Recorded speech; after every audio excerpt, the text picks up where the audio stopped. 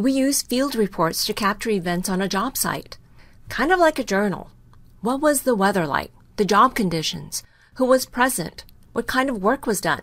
And what equipment was used, and so on. Sage Construction Central lets you do this while you're on the job site, so you don't have to wait till the end of the day to do your paperwork back in the office.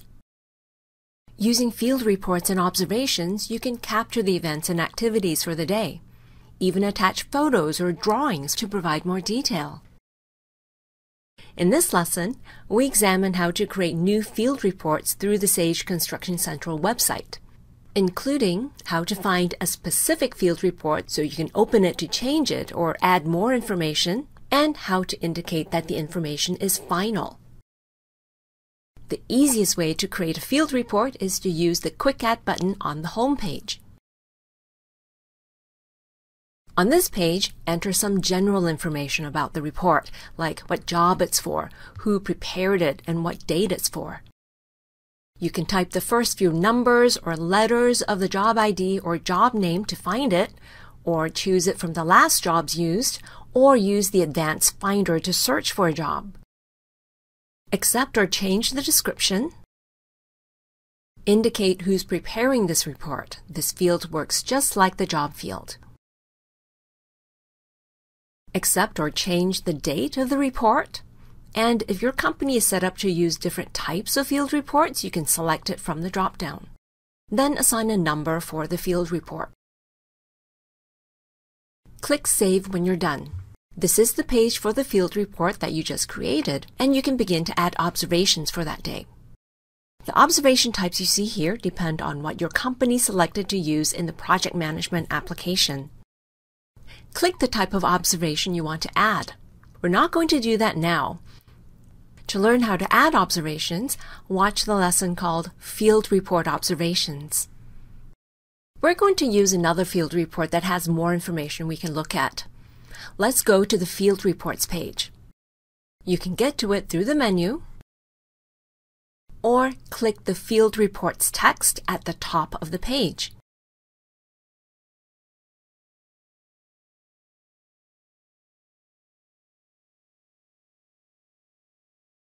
Right now, it's only showing the reports for this job, but you can change it to another job or select to show the reports for all your jobs. You can choose the types of reports you want to see, and if not all the columns are useful to you, you can choose to hide them. Uncheck the ones you want to hide. If you're looking for a specific report, try using Search. Type in any text and it will search for matches in the columns that are shown on this page. You can even organize the reports by clicking any column heading to sort by that column. Once you find the report you want to work with, a quick way to add attachments or observations is to click the ellipses. You can also choose to delete the report as long as the status is still open. To look at the report in detail and to see the observations, click the View button. This takes you to that page for the report with the general information up on the top and the observations on the rest of the page. First, let's examine the set of buttons on the upper right. The Edit button lets you edit the general information about this report. This is what you entered when you first created the report. You can make any changes as needed. The initial status of a report is open, and you would want to keep it this way as you're adding observations. Once you're done, you can close the report by changing the status to finalized as long as you have the security permissions. Once the status is finalized, you cannot change it back to open. But as long as you have the security permissions to finalize a field report, you can add more observations, just not the ones for payroll time and work activities and progress.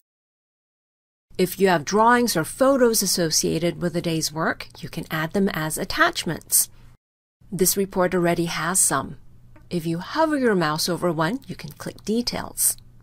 Here you can edit the description, open the file, or download it. There's another lesson dedicated to attachments. Be sure to watch it to learn how to work with them. Under Actions, you can choose to email this report to someone or generate a PDF of it. You can also choose to delete this report as long as the status is not finalized. Next to each type of observation, you can see how many there are. Expand the observation type to see the details.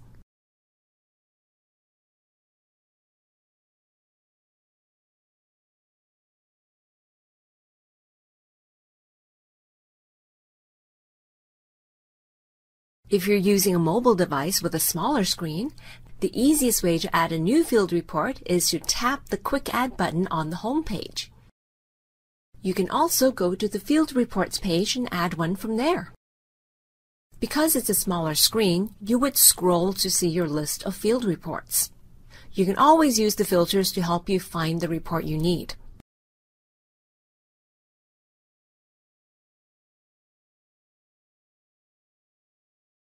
Do these buttons look familiar? You have your View and the ellipses for more actions.